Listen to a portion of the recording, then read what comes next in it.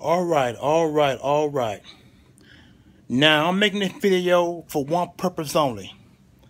I have been reading a lot of comments on a lot of the Eagle Pages websites, and some of you all are already downing Carson Wentz, y'all down the coaches, and you down the whole team. Let's get one thing straight right quick.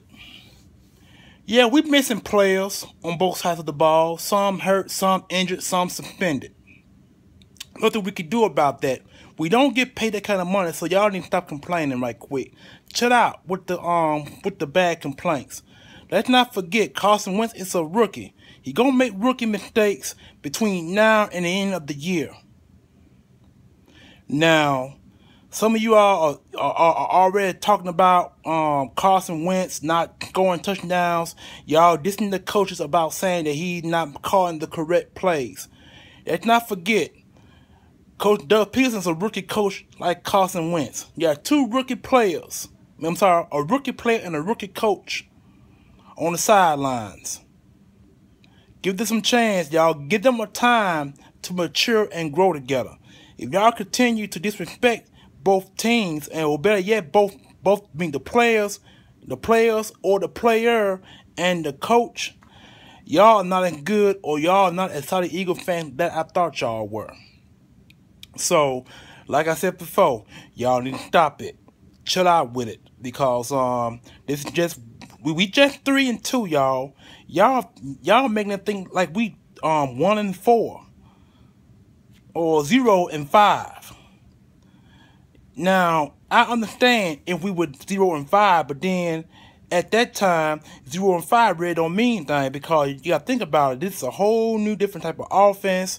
There's a whole new different type of coaching staff coming in. There's a whole new different quarterback playing for the Philadelphia Eagles.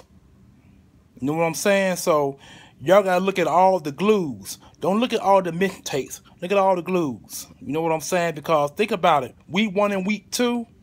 We did real well offensively, defensively, and special teams. All the right plays were being called. So if you're going to blame somebody, blame yourself. Because it really don't make no sense for us all to be talking bad and dissing the team like that. Me, I'm 37 years Philadelphia Eagles. One club, one team, one organization. I've said that many times before. And some of you all are so-called true Eagle fans, y'all need to chill out. Sit back and think, calm down, or better yet, get yourself a beer or a cold drink or a big-ass bag of ice and just chill out, cool out, and mellow out, because it's just a game, y'all. Just a game. Come on, people. Root for your boys. E-A-G-L-E-S, Eagles. That's what it's all about. It ain't all about the player making mistakes or the coach calling bad plays. It ain't about all that. It's all about the support given to our team. And if y'all can't support the team, you ain't supporting the organization, but you're not supporting your fan club. You're not supporting yourself, and most importantly, you're not supporting your well-trained of thought. So lay back and analyze, or better yet, get in the mirror like Michael Jackson, because we got a horrible man or woman in the mirror dissing the Philadelphia Eagles, or because they lost 2 games back-to-back.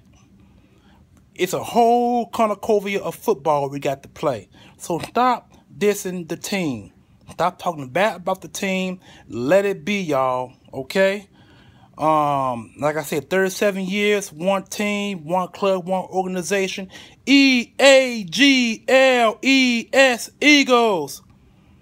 Yeah, I'm upset about the game we lost, but nothing we can do about that because we don't get paid for it. Holla at your boy.